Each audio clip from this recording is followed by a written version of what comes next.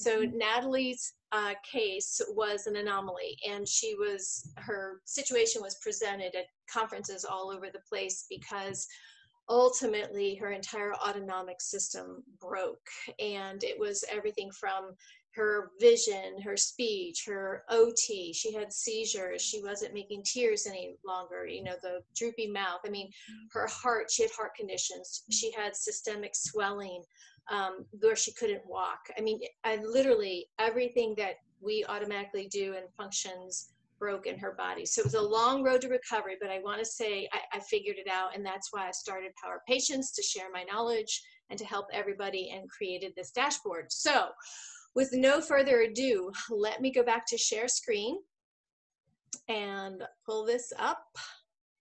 And wrong one. Oops, hang on one second. Technical difficulties on the host side. Here we go. All right, can everybody see the screen? I'm seeing you right now. Okay, all right, hang on one second, that's strange. Let me go back down.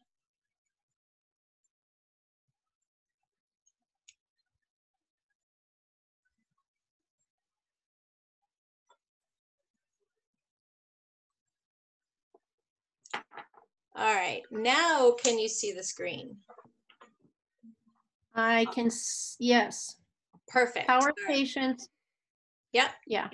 That's the one. Okay, so I'm gonna go to that. So I just did the intros, and a shout out if you have a question, but in the interest of time, I'll just keep going all the way through. We only have 10 slides to start.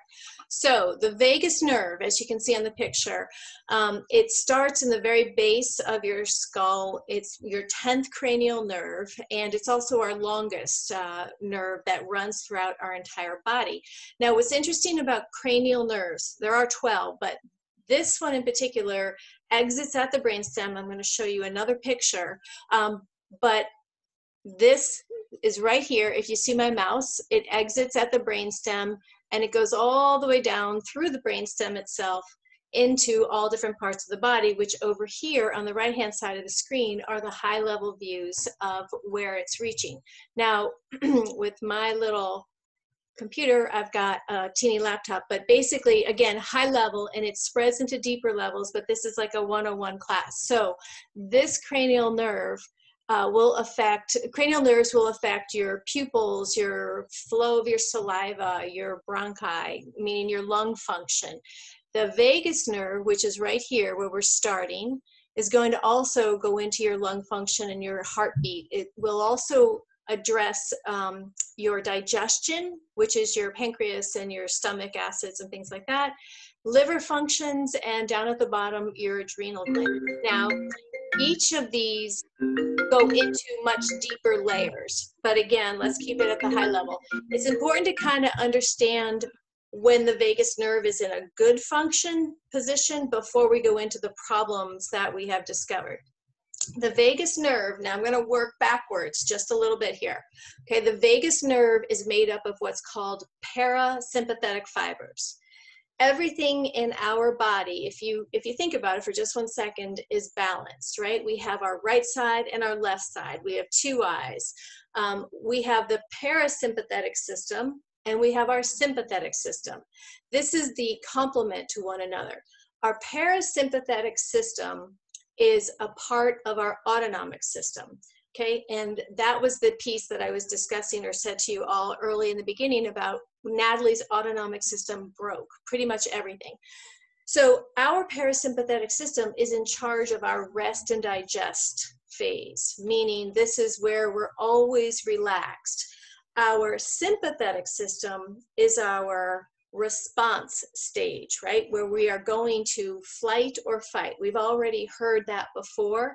And there's a reason I'm bringing this in, even though the vagus nerve is a part of the autonomic system. There's a reason I want to talk about the sympathetic system, because that's where her messages were mixed up. And if I can, enlighten or share stuff with people, that's great. So without an injury, so here we have this high level view again, without an injury, we have all of these functions working without thought, meaning our breathing is automatic, right? Our heart rate is automatic. All of the peristalsis is in our stomach, every digestion is always automatic. We have to go to the bathroom, it's automatic, right? This is what broke. Now, for people who don't know, Natalie was hit in her left temple and was knocked out. Her optic nerve sheared and subsequently stroked afterwards. The single hit did cause permanent spots on her brain and brain damage as well. And one of the things that we kept being told to rehab were the ends, these problems down here, instead of going all the way back up to where the brain, you know, the actual injury was. So an example of my problems that I had with my colleagues, and I mean this sincerely, I design clinical trial research for a living, and when drugs, etc., are not indicated for a specific disease or condition, I will challenge a physician. So an example is, my daughter was having heart attacks, or what was a facsimile of a heart attack, meaning her heart rate would drop below 40 and escalate above 200 within split seconds. And she would literally be passing out at a table or in bed under really no duress. So it was very challenging to even see how far she could walk. When she went through her EKGs, so this is why the normal functions are important to understand. When she went through the EKG tests and all the stress tests and the cardiovascular everything mechanically came back normal.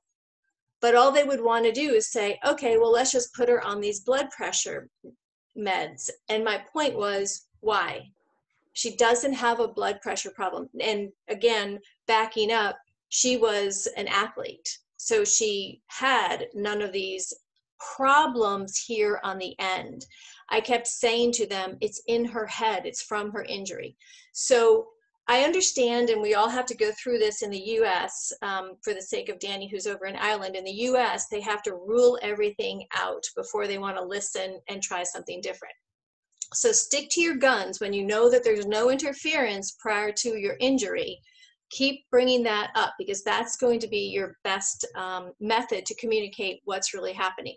All right, so also involved with this vagus nerve. So down here, see how the vagus nerve goes into the gut?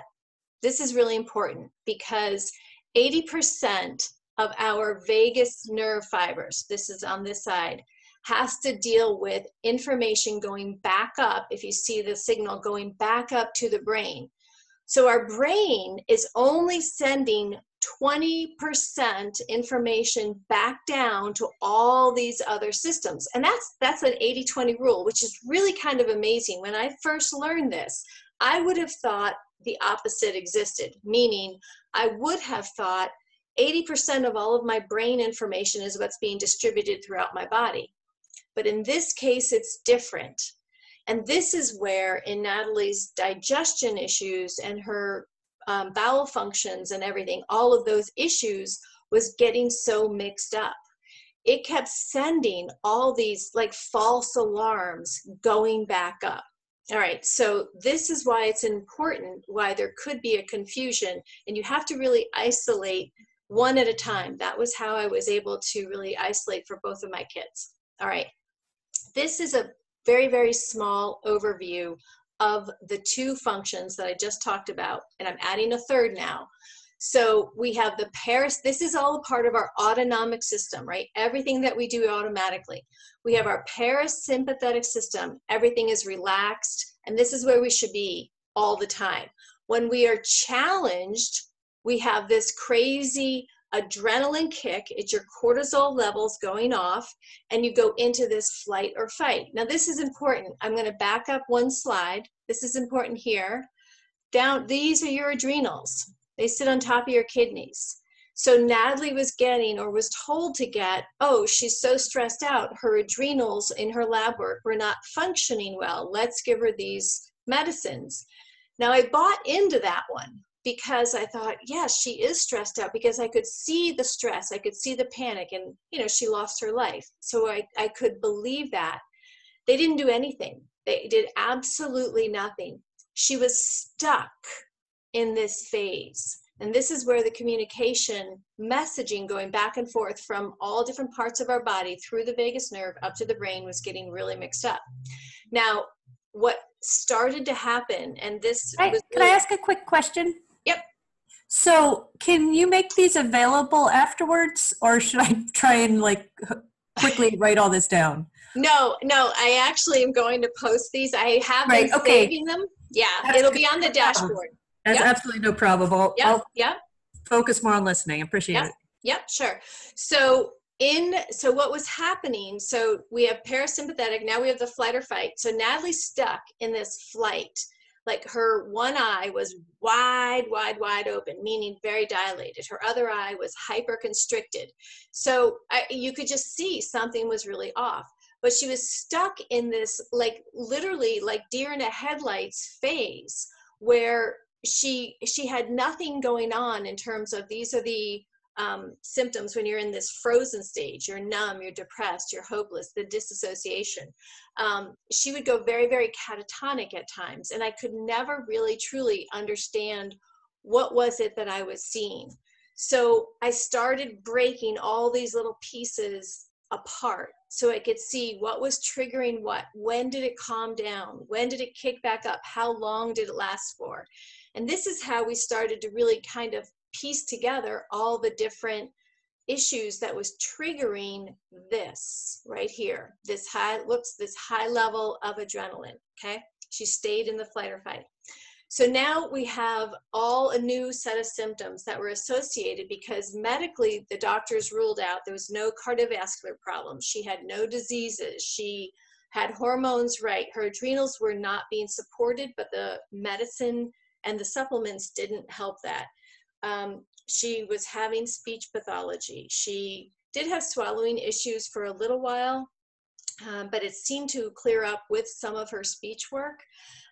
She never could smell. She had no sensation of fullness after she went through this like starvation period. There was never any kind of consistency, and it seemed like the up and downs were until her brain really finally stopped swelling. But then what was interesting, when we had all of our rehab ordered, the way they were rehabilitating her kicked all of these problems back up. And I mean, literally, she was passing out within seconds within clinics when she was given different therapies. So her case was very extreme, but I vowed I wouldn't let anybody else go through this again.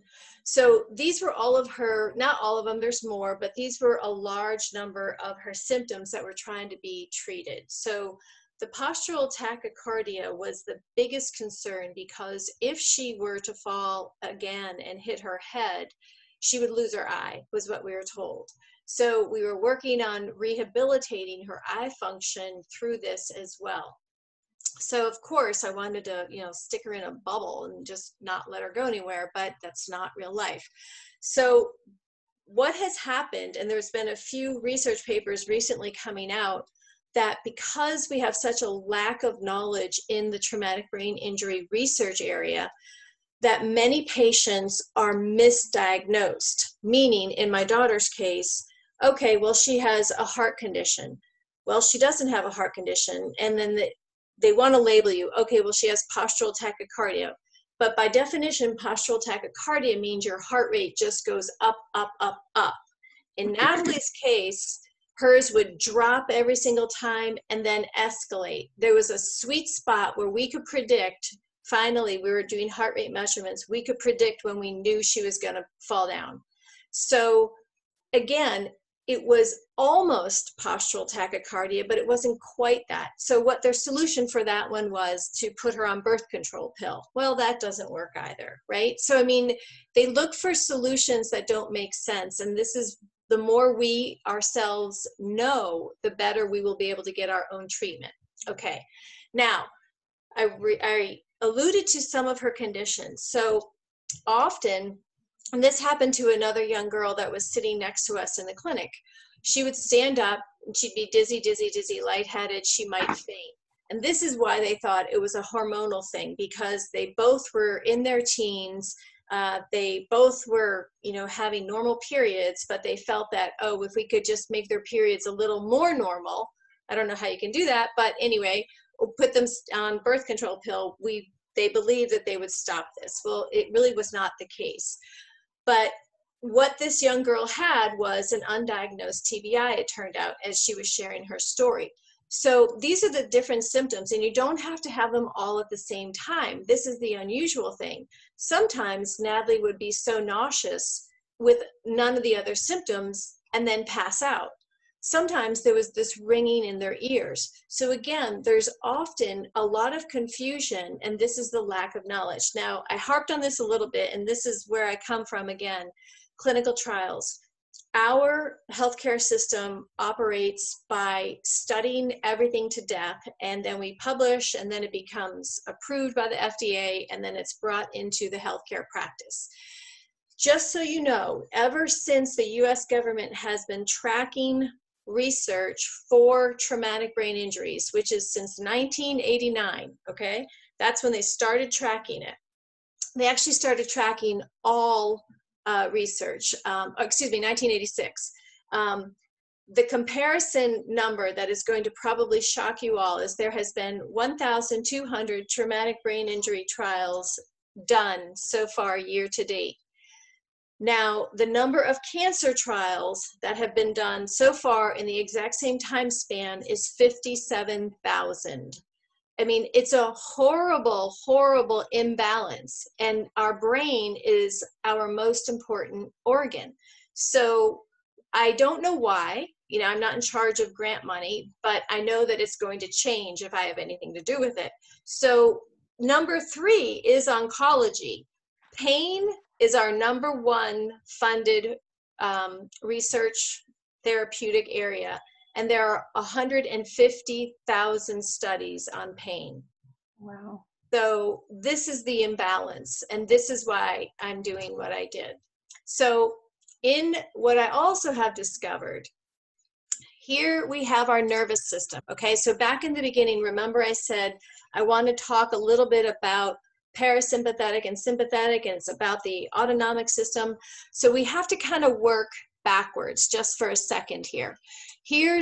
I'll go forward. So here's our nervous system. So it breaks down into the peripheral system and then your central nervous system. Now, your central nervous system is going to be right here, coming down from your brain all the way down through your spinal cord. Makes sense, right? This is where most neurologists work and study and reside. The peripheral nervous system is where we find our autonomic and our parasympathetic and sympathetic systems. And from this is where it's more of the functional neurology, the functional clinician. So Danny is a speech pathologist. She teaches people how to re-speak, right? You can use different nerve pathways. I had surgery a long time ago. I had to have my neck fused, and part of my nerves were disrupted or broken in my pathway going down to my hand. I had to learn how to use my hand different again. So there are ways, and that's what our neuroplasticity is about. But this to me is really important because I myself went from neurologist to neurologist. I was referred, through our pediatrician, like, okay, we'll try this doctor. Well, the problem was many of them were Alzheimer's specialists, Parkinson's specialists. None of them had any really good knowledge about traumatic brain injuries. And now maybe that was because of where I was. I was in Charleston, South Carolina at the time, and that's where we lived. But it seems to me that there should have been something more in terms of a referral program. So again, I like to equate a brain injury for just comprehensive purposes, that people who have a brain injury, it's broken. So there are things that can be done to rehabilitate that brain. So if I use the analogy, when you break an ankle, you set it and then you rehabilitate it. When we have a break in our brain, we have to find the part that is really injured, and we have to set it or fix it or stabilize it and then rehabilitate it. So the reason this is important, because this includes speech pathology, and I learned just recently how well a true speech pathologist who is trained in traumatic brain injury can diagnose the depths of somebody's injury. I was blown away by what I heard. So Danny, hats off to you. The other persons that are very, very important are your, we talked about in previous webinars, are your neuro-optometrists, and that functional part of your eye. The vestibular clinicians who really manage your balance, and that deals with your inner ear. Occupational therapists. Now there's a couple that I'm going to also throw in there. Is there's functional chiropractors, chiropractors of functional neurology, and they are specialized in the upper cervical section. Now, Natalie went through a year plus with every different kind of therapy. She couldn't manage multiple therapies at one time. So we had to baby step and go through each and every one of them. And we succeeded. You know, everything takes a team. It's a two-person process here. So she graduated out of her therapies, which was great. But then after she was stable, within 3 months, she started sliding backwards. She had her eye was starting, the muscles were protruding from her eye again. She started to have a little bit of seizures. She was swaying and starting to trip, which meant she was going to fall. She wasn't able to hold on to things. And I was shocked because I thought, my God, you rehab, what has happened here? So if you want to go back for 1 second, if you just, you know, engage me for right here, this part of her brain, the brainstem, and up here is your cervical discs 1 and 2, right at the base. This was counter-rotated. So her cervical disc 1 was twisted opposite of her cervical disc 2. And it turns out it was pressing and pinching this vagus nerve.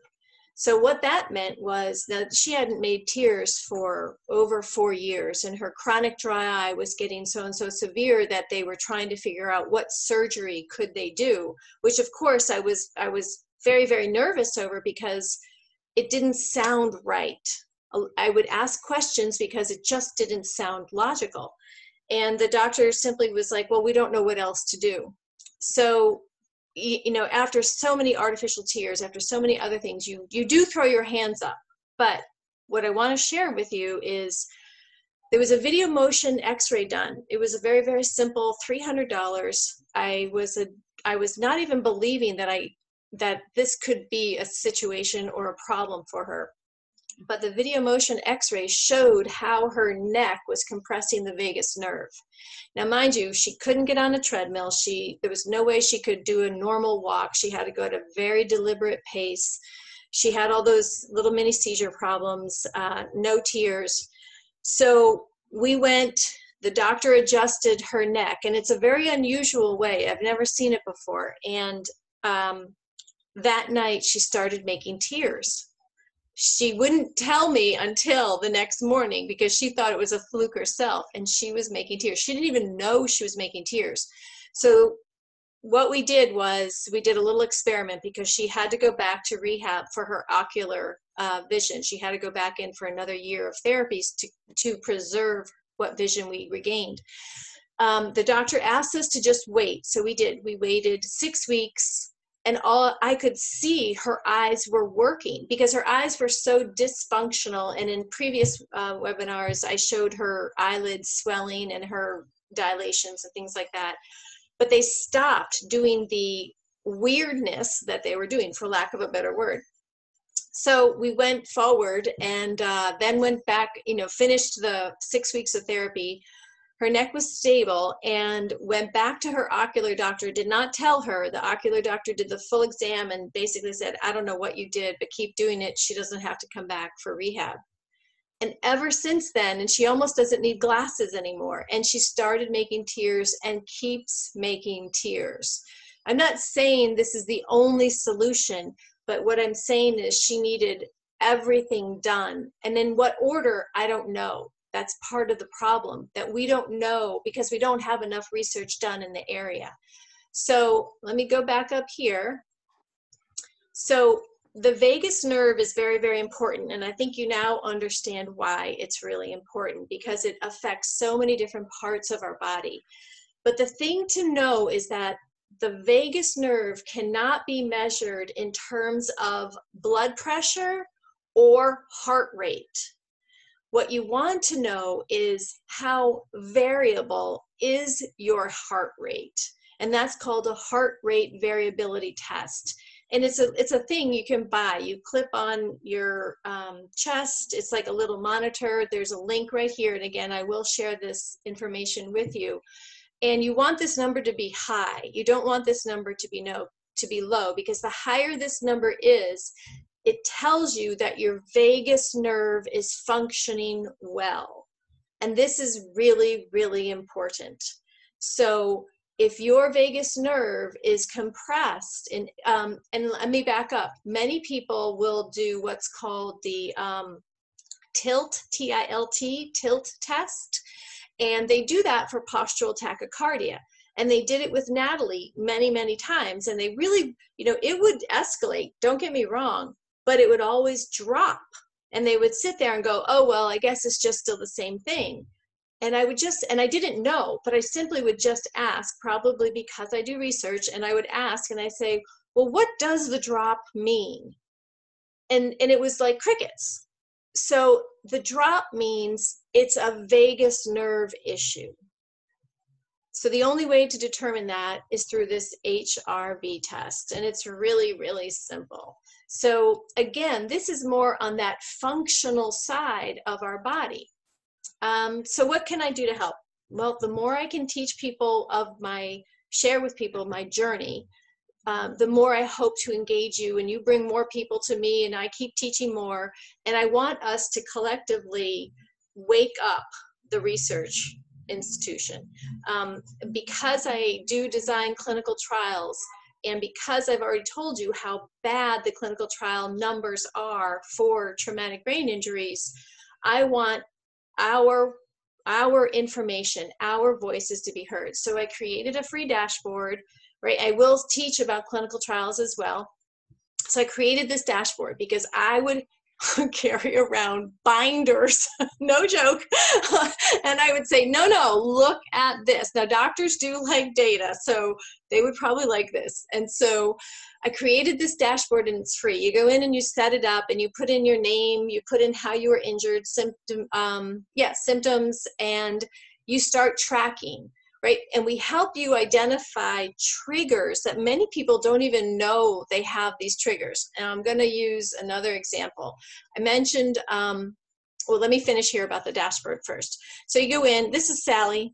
Sally is Natalie's therapy dog. And so she lives on the dashboard, and she becomes animated, and she will remind you, just like a dog tells you when they have to go out, Sally will tell you, hey, you forgot to track today. So we've gone through many versions of this, and the people that we tested this on really did help a lot in terms of trying to fine tune this. We keep it very simple. We don't overwhelm people. You can only track 3 symptoms at a time because people got confused. They were getting tired, and I don't want people to become tired on another app. So we're very conscious of that. And every single day you can go in and you track, and it's a little sliding scale. You can't really see it on this picture, but it's a slide scale. And I'll show you on our next webinar. I'll actually go through the whole thing. And you get this scale right here. And these are your symptoms. This is a blow up here. These are your symptoms that you have chosen to track along with triggers. And this will show you over time what the heck has been happening. When you see these big peaks, Sally pops up and says, hey, what happened? Now, you might not remember, but because the seed was planted for you to start remembering, why did I have such a good day? Maybe you slept a lot. Maybe you had a restful sleep. Or why did I have such a bad day? Well, because I didn't sleep a lot. I mean, that's kind of redundant, but there are many things. It could be noise. It could be that you went to a show that you weren't expecting. You could be in extreme sunlight. So this information is yours, and you can share this with your doctors so they can see what your progress is. The ideal scenario is, and using Danny again as an example, sorry, Danny, but if Dandy's a speech pathologist, and she knows that there's certain functions, and maybe it's enunciation or gargling or something that she would like to track on her patients. I intend to work with clinicians in this field, so we actually build these dashboards that make sense to them. So these are dashboards that will make sense to you, people with TBI. Then I would like to make sure that we complement that information, and if you want to share it, it's all up to you. This is your choice, not ours. And that's it. So this is exciting. We put it up into the cloud. Some things broke. We had to fix it. So Thursday, tomorrow, I am testing it one more time, and I am so excited to open this up. So that's us. I'm going to stop sharing unless somebody has a question. Hi, Ann.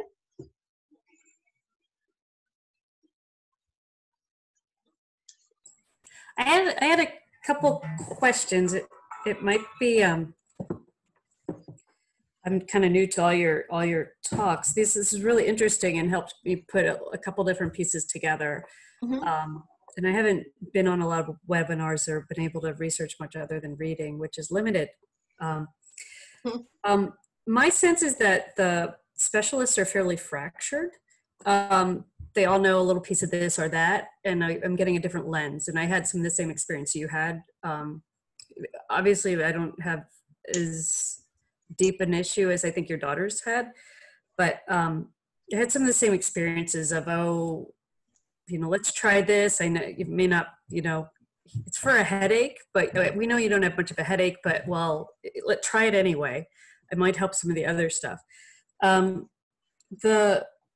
Do you have any recommendations for, you talked about video motion x-ray. Well, first question was with the vagus nerve in specific, do they tend to be a lot of those clustering issues indicate the vagus nerve, or can you have a couple up here and not down below? There may have been some neck issues for me more as much as the head injuries. So it's hard to figure them out. Unfortunately, because research is so scant in this field, there's no predictive model. And one brain injury doesn't mirror another brain injury. So this is part of the problem. I spoke a lot about Natalie. Alexandria is my oldest daughter. And she's had 6. 4 were from volleyball. You would not have thought, right? Repeated concussions. She wasn't living at home at the time. She was away at school, so I had not seen her. I can tell you, being able to see Natalie versus not seeing Alex, man, oh man, talk about mother's guilt. I missed a lot of Alex's symptoms. The school was very good in her case, where she had a 10-day rest, right? Okay, well, what's 10 days? It's not enough now that we've learned. But her last 2 were car accidents. So I can now, in hindsight, looking back at these 4, where I wasn't with her, she exhibited all these kind of weird things that you were just mentioning, like clusters of this and that. But I was like, oh, it's just teen stuff, right, going on. But her last 2, she was a passenger in a car and she got rear-ended, barely did anything, right? Just kind of the little corner. She couldn't stop vomiting for over 2.5 months. I mean, it was to the point where she was going to have to go on a feeding tube. She had more. Now, she went to the hospital and they had all of her records of her previous concussions, and she was at Emory, which is a huge research hospital, right? And they missed her TBI. She also, in addition to the vomiting, she was passing out. And they were like, oh, well, she's just too stressed with school. And I'm like, stress? She's graduating. She's done. That makes no sense. And it wasn't until I actually laid eyes on her. So it was like teeny. It wasn't even like barely a scratch. But it was just this cumulative effect. And that was the start of her sweet spot of it being down. Her depression escalated like no other, to the point where she had to get admitted. She wanted to kill herself. And I'm thinking, you're going to law school, you have a kitten and a boyfriend, life seems to be good. What is going on? And it was all inexplicable. When I finally got to lay eyes on her, and she's the kind of child, my own fault, where she doesn't complain, right? Just suck it up. That's how we were all brought up. I saw a response in her that mirrored her sister. And that was when I said, oh my God, you have a TBI. This was all missed. So when I finally got her diagnosed the right way, then the right therapies applied, she completely recovered. Until 2 days before graduation, she was run over by a car. So to your point, Mary, and she's still in rehab. So she's now having the stomach stuff, but the stomach stuff is more gagging, like she's having trouble swallowing as opposed to vomiting. She now has swelling in her eyelids, right? It's not her eyes. And that was the other trigger. Now it's very pronounced. And that's that flight or fight, because those eyelids are part of your cortisol responses of that adrenal response in your neuroendocrine system. And so that's why it's so, who knows? So somebody could have a couple of the cluster of symptoms, but they may not have all of them. And it could be something up towards the top, or it could just. Right. Yeah. And in Natalie's case, what we noticed also was that as she started to recover, a new symptom seemed to percolate to the top. Exactly. Yeah. Right. It's someone warned me that it, like, as something goes away, something else may come up. And I'm like, oh, I only have problems with these 4 things. And then I'm managing 2, 3 of them. Okay, they're going away, and then a couple more come up. So that's some of it. And right. So I learned, another little piece of the puzzle here, because of being Nat's full-time caregiver, I lost my job. And then eventually I went back to work for the Department of Defense, and I managed their TBI portal. And it was like, oh my God, it was bad. But I learned more therapies that I had no idea about. And one is the QEEG therapy. So it worked like magic. Did it really? Now, yeah. Now the soldiers. I was looking at it, but it's not covered by any insurance because it's not scientifically proven. And that's the whole point. Speech pathology for my daughter wasn't covered. Ocular rehab wasn't covered. I mean, none of it was covered. It seems like some of it's just our healthcare system. And that's everyone specializes heart, CNS, this eyes. Yep. I went to my eye specialist, and because I have another eye condition, he just shrugged his shoulders like, he's top of his line in one thing, but he doesn't know the other aspects of it. So right. And so that's, we have a siloed approach. That's why I showed the 2 pathways of the CNS and the brain. Right. That was and helpful. Then functional, right? We have 2 totally different pathways, and our insurance programs will not pay for stuff until a clinical trial is done. Right. 1,200, 57,000. I mean, there's your answer. So right you paid for a lot of things you just paid out of your pocket for a lot, right? I did. I lost my job because of this. I don't have the income, and I'm also trying to cover my health care at the same time because I don't have the employment income. So Yep. I credit card. Yeah. I'm trying to figure out which ones are good bets and which ones are. And that's a great question. So Alex is my live experiment. Okay. So, I mean, I know it sounds awful, but I thought, okay, and her neck, right? So she was hit by a car. Another car almost ran her over. So, but Emery missed that one. She was released from the hospital. I jumped on the plane the second they called me. I was down there within 3 hours. No, 5, I guess, because of delays. She was released without a single CAT scan or MRI. Mm-hmm. And she was so in the flight or fight. I could tell the second I saw her, she was back in her dorm room. And I'm like, you're going back to the hospital. No, mom, no, mom, no, mom. I go, oh, yes. And within, no joke, 2 hours, because I made her stay with me in the hotel, within 2 hours, the vomiting started. Within 2 hours. So to your point, Mary, she had this swelling, right, start well after. Now, I got her to the upper cervical chiropractor because, good Lord, when you're hit by a car, you got to have some sort of neck problems, right? Because she rolled up, hit, and then fell onto the ground. So he adjusted her and she was pretty bad. So she had to keep going and getting that adjusted. So Natalie, I did the adjustment at the very end. So in the very beginning, I thought, okay, I'll do Alex very beginning, because I knew I had to get her into another system because she was leaving Emory. She was graduating in 2 days. So I thought, okay, you've got a doctor here. Let's start it. Let's get you settled in. She got into the NYU concussion clinic, and everything is always a long wait to get into stuff.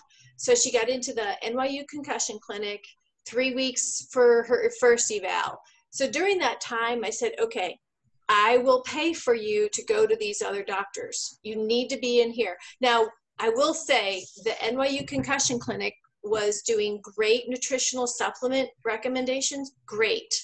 And they dismissed her twice. And then again with her, here's what triggered her again.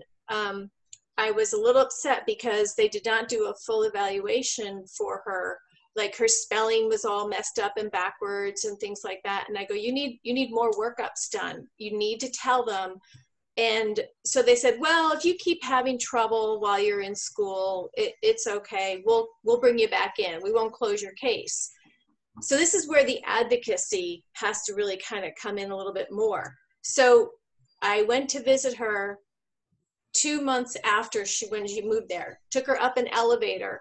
She literally fell out of the elevator and did a face plant. I mean, I caught her, but did a face plant because the movement and the motion, right? Now it was a high speed elevator, but we actually know the intracranial pressure went bonkers on her. Yeah, she can't be in cars. So since that, this is the layering effect. So she can't be in cars. She can't be on planes. She lives in Manhattan. She can't even get on a subway. So she has to walk everywhere. So her vestibular system was really, really messed up, and her ocular system. But it kept presenting after stuff stabilized. So it's this crazy thing. So I can tell you the QEEG worked, and I discovered it because of the soldiers. And Natalie still could not, four and a half. Now I'm going to tell you, the end of the story is Natalie graduated from college. She was 98 percentile before her injury. She dropped to 37 percentile. So she was mentally challenged, and I didn't even know how to teach her, right? So I had a homeschooler. She got a lot of start and stops getting into college and out of college, back in, back out. You know, again, we were trying to figure it out. And she has graduated, and she's actually going to grad school. And she's going to be an accountant, which is amazing. She did become a little hyper-focused, you know, in numbers, you know, and she's different, right? But she's able to now thrive a little. She does have brain damage, right? And she has spots, and that's a big concern for Alzheimer's and dementia. There's like no question about that. But she could not, up until 1 year ago, she could not stay awake all day long. Every single day, she took 4.5-hour naps every day. And because I discovered the QEEG therapy done on the soldiers, I looked into it, and it's hard to understand. And I went, okay, I looked at all the research papers, and I'm like, okay, there's no reason to not try this. In 5 visits, she started to sleep through the entire night, where she actually woke up rested. So her cortisol levels before this were triple hours, and they were opposite. So when our cortisol levels drop at the end of the day, right, and then it resets itself at night, the brain shuts off to reset itself. Hers and most TBI people, their cortisol levels are in hyper mode. The brain never rests. That's that flight or fight, those 3 little faces. You're stuck right there. It reset her. Did it really? So, Yeah.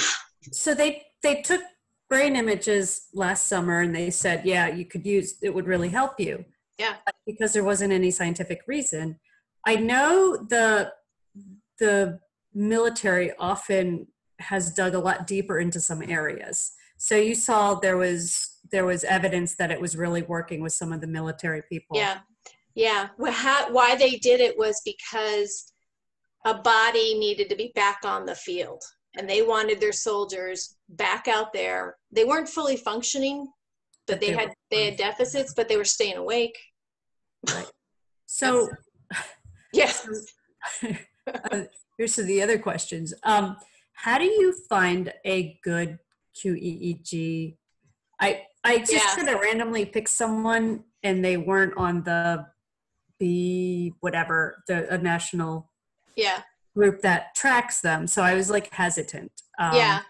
Well, I stumbled upon that too as well, but it's on my resources page on my website. Okay.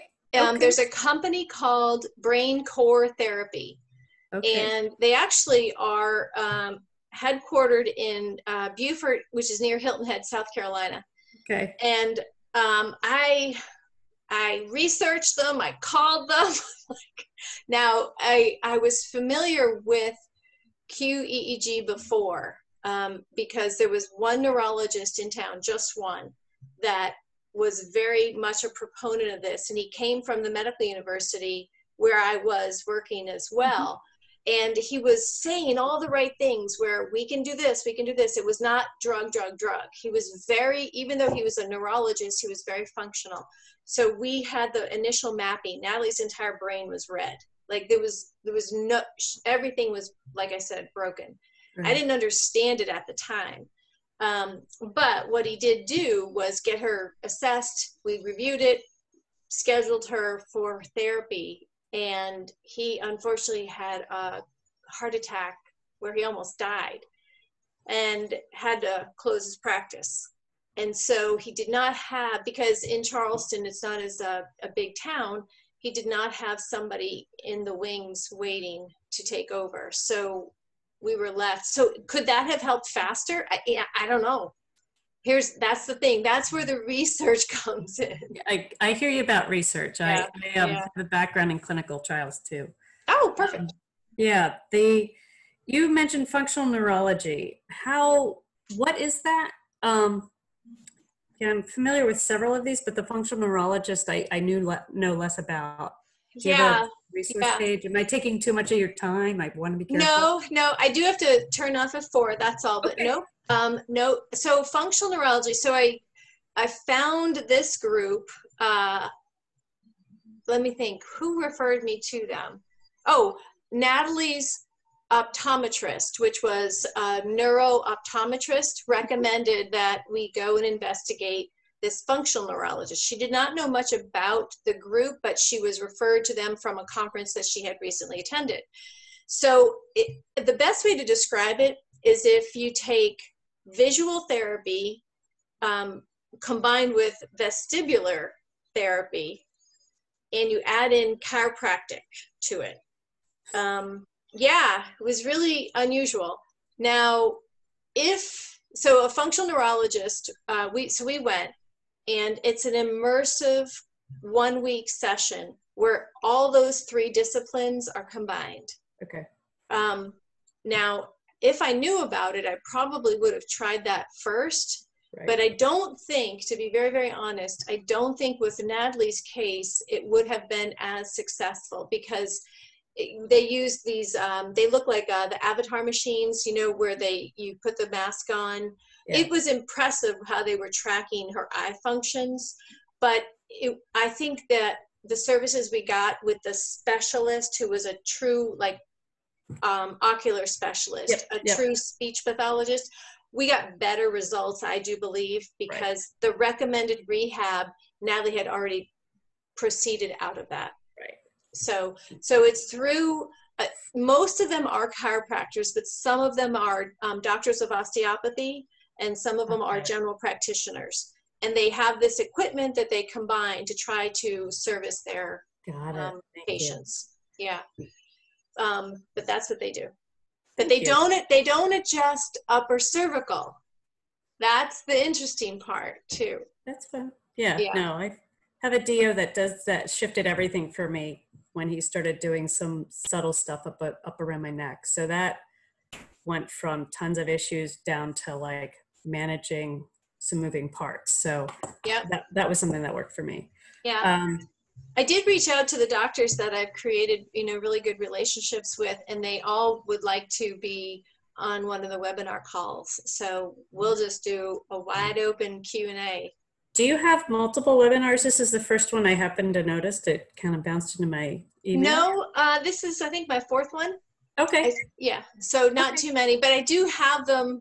I forgot to record the first one, and the second one I forgot to record. But I went back and it's a learning curve. It's fine. I went back and re-recorded them, and then because I want this to be a community in and of itself, it has to go on our dashboard so that you have. So it's free, but we just have to put it up on the dashboard. Have to get it in the right place. Got it.